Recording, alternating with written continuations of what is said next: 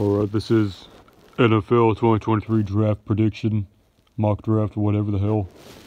Alright, so Carolina being the dumb organization they are with nothing but failure, they're either going to take Bryce Young, who, I don't care how talented the guy is, he's 5'10" barely, he's like 5'10" and 1/16 inches tall. And that's fine when you're in college, but you're going to be playing with 6'5", 6'6" offensive linemen, and you're 6 inches short of them, 7 inches short of them actually. And he's also tiny, he's like 160 pounds. The first time Bryce Young gets sacked, he's going to be breaking his back or break a leg or something and be out for a year and a half. And I understand he's a good quarterback, but it's hard enough going from college to the NFL, and even harder when you're that size and that everything. He's Kyler Murray, and that's not a good thing because Kyler sucks ass, so I've never been a fan of him. Okay, Houston's also being a bum organization. They'll pick C.J. Stroud, who scored worse on his maturity test than Aaron Hernandez. I don't understand why either of those two are so highly touted.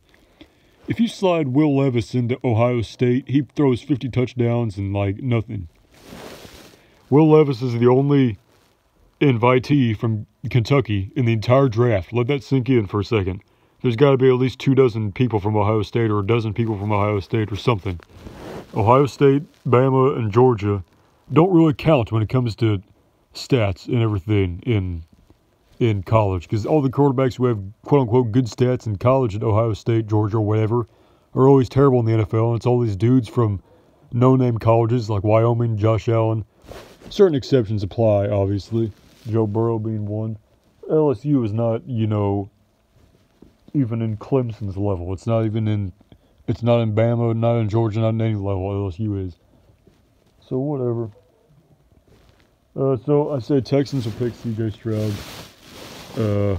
I could see that being reversed too. Panthers pick Stroud, and I don't care. It really. Cardinals are going to trade with the Titans, which the Cardinals are either going to trade with the Titans or the Colts, and the Colts are getting Will Levis and Will Anderson Jr. out of that. They're going to trade both picks, or the Titans. If Titans pick, they'll probably take Will Levis just because he fits back into their scheme better. I really don't want Will Levis to go to the Titans. I want him to go to the Colts, and he'll be the guy. And he fits in the Colts system. I'm sure he'll get along great with Jim Irsay, seeing as how he's kind of, he's a tall white dude with tattoos. It seems like his kind of person. He's weird. He's one of the quarterbacks that's weird. He eats the mayo of the coffee and the rotten bananas. That kind of shit is what Brady and Rodgers do, right? That being a weird person makes you a good quarterback. So don't be surprised when, Levis has to go to the Colts is the thing. I know I'm getting ahead of myself here, but whatever. He will only succeed in Indianapolis because of the system they have, the players they have, the coaching they have, whatever. He has the best shot of being elite going to Indianapolis, and he'll be the guy in Indy. So, that's not even... If the Titans or whoever... Arizona's pick is the pick I'm picking now. If Arizona keeps the pick, they're obviously going to pick Will Anderson Jr., although I will say they could do something screwy because Cardinals aren't very good at drafting Josh Rosen and Kyler Murray, but whatever. So I'm not afraid... I'm not putting it past the Cardinals at all to do something screwy in the, with their pick. But I do think it's going to get traded, and I do think they're going to take Will Levis at number 3 or 4. Colts number pick. If Levis isn't there, they're definitely taking Levis. Not doubt in my mind. If Levis is already taken, they'll take whatever quarterback is left, probably Anthony Richardson, which I don't really think he's going to... he'll be fun to play. He'll be probably better than Lamar Jackson if he doesn't get hurt like Lamar does every year. That's probably the only much you can compare him to. I hope to God he has number 15, so people can call him AR-15.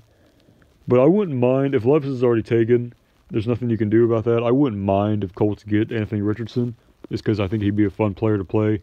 He had the best, ever at the Combine, which that doesn't really mean anything. Kurt Warner had a shitty Combine, and so did Tom Brady, and look how that turned out. Brock Purdy's taking none of this shit might matter. The thing is, people are talking like all 5 of these quarterbacks are going to be elite people. No. only one of them is going to be elite. I think Will Levis is the best chance. I don't think he's going to be like 40 touchdowns this season elite. He'll just be like 25, 30 touchdowns this season. Two of them are going to be busts. It'll be Bryce Young will be riddled with injuries his entire career and be terrible, not live up to the hype. C.J. Stroud's going to be Justin Fields, only with an attitude and a gangster, thug mindset. He's just not NFL material. God, he really does have Justin Fields written all over him. They both live at Ohio State and they're both mid. Who's the other guy? Anthony Richardson might actually last in the league just because of his outstanding athleticism. I mean, he's tall, fast, all that shit.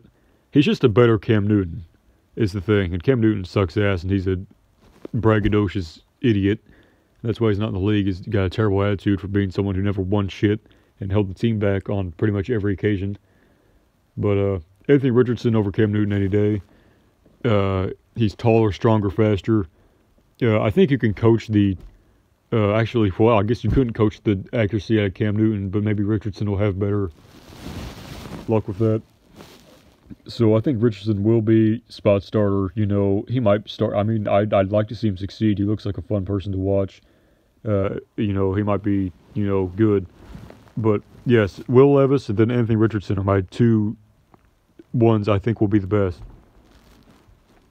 Will Levis by far. I'm telling you, if Will Levis went to Alabama or somewhere that was highly touted, he'd be a first overall pick, no brainer. And he's already being speculated as a first overall pick with all this negative, people saying shit about him. And that's, something.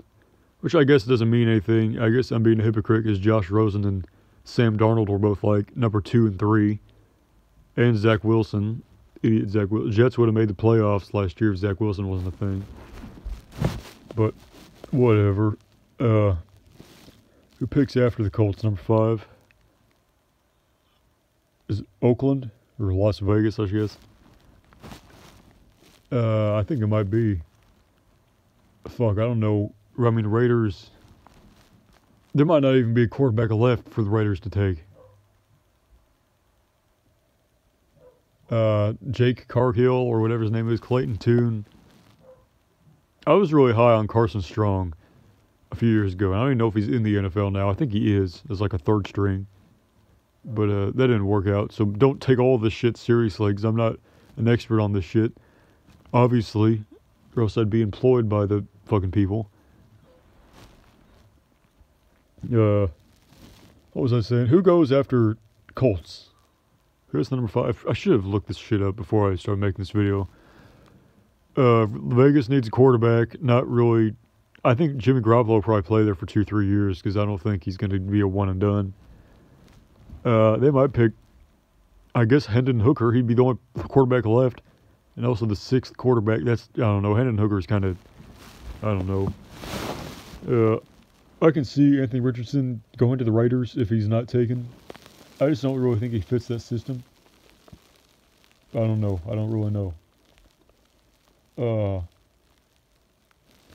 Fuck, 8 minutes.